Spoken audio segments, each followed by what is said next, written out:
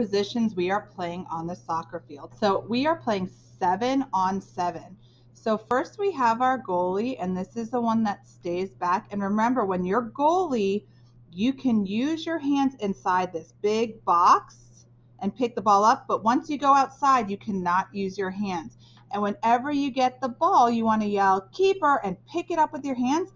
And then you can run all the way up to here. As long as your foot doesn't go outside, or you could run up to the corners and then throw it outside, or you can drop it and kick it to the outside. So that's our goalie. Again, you can use your hands inside this box.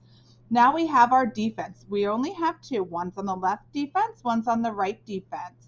You guys are in charge of helping the goalie out and staying back.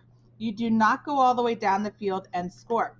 So when the ball comes all the way down here, defense, everyone moves up. Our forwards are move up, our midfielders move up, and our defense stay here at this line.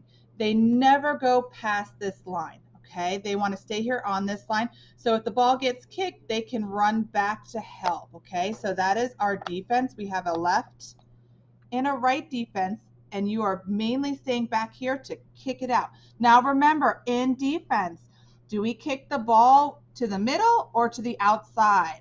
To the outside. So whenever you get it, a big kick to the outside, and then hopefully our midfielders will then take it down the field. So our midfielders are our center mid, left mid, and right mid. We have three.